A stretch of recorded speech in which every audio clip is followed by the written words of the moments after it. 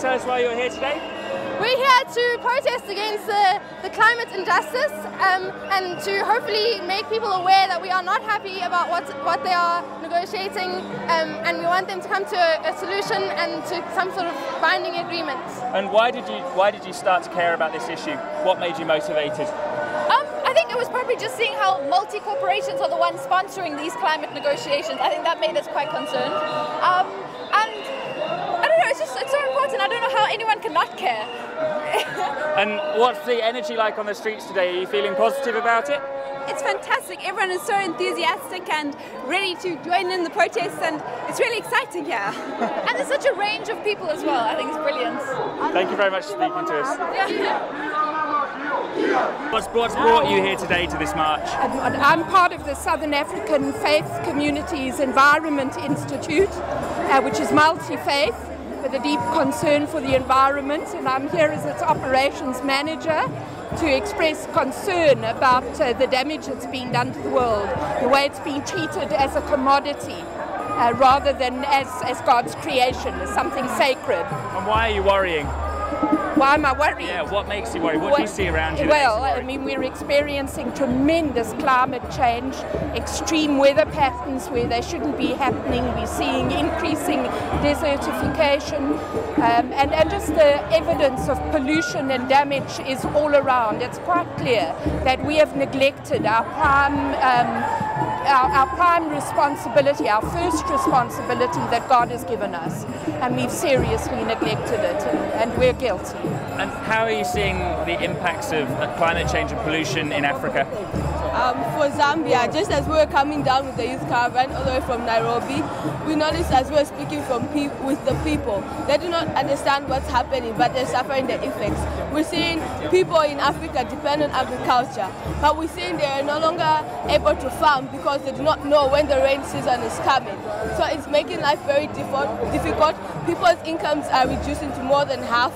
So we're seeing the impacts and the effects of climate change. And can you tell us, what was this caravan that you arrived in South Africa in? And this is a We Have Faith youth caravan that came all the way from Kenya, Nairobi to Durban, South Africa, with countries such as Zambia, Tanzania, Botswana, Kenya itself, and Malawi participating in it, and many more. Others from such as Norway. We had people someone from Denmark and from Canada. So it's comprised of different youth come together for a common cause. And you said that you saw the impacts of climate change on this journey. What would you say to people living in rich countries who don't believe in climate change? I would tell them that every time they use something in a selfish way, people here are suffering the impact. It's like they're taking it away from the person here. So I would say that people are starving. If they do not believe it, we are suffering the effects here. We're starving. We are having people who cannot go to school anymore because they just can't afford it. So please take care of whatever resources we have on this earth. Thank you for speaking to us. Thank you. Keith, we spoke to you inside the centre yesterday. The vibe seems a little bit different. What do you think people are calling for out here?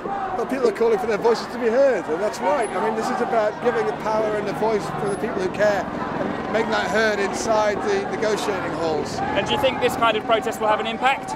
I think it has to. People can't ignore the voices of the people from all around the world on this issue any longer. This is all about actually listening to what the people are saying, listening to what the scientists are saying, listening to what even progressive companies are saying, and getting on and acting on it. And this is great. Here is real energy, real people calling for change. And as a veteran of these talks and a veteran of these kinds of protests, what would you describe the energy as out here? I think the energy in this march is brilliant. At a personal level, I've wanted to come on a march in South Africa since I was involved in anti-apartheid work. This is fantastic. These people know how to give a good march and give a strong voice, and it's a privilege to be here. Thank you for speaking to us. Thank you. Juliana, you've spent the last week inside the conference centre. What's it like to be out here?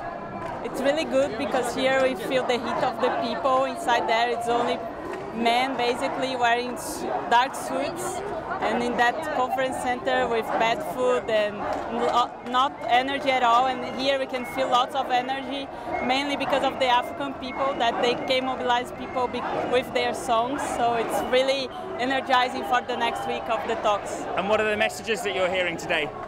Climate justice. I'm here with 350.org that we demand that the leaders from the whole world have an agreement that listens to the science and to justice. So basically that's it. I think there are lots of messages, but everybody's calling for justice. Thank you very much, Jelena. We've just been admiring your sense of dress. Can we ask why you're here today? Sure, we're here because we want the people inside COP17 to stop clowning around and make a just commitment and a fair commitment to reducing carbon emissions.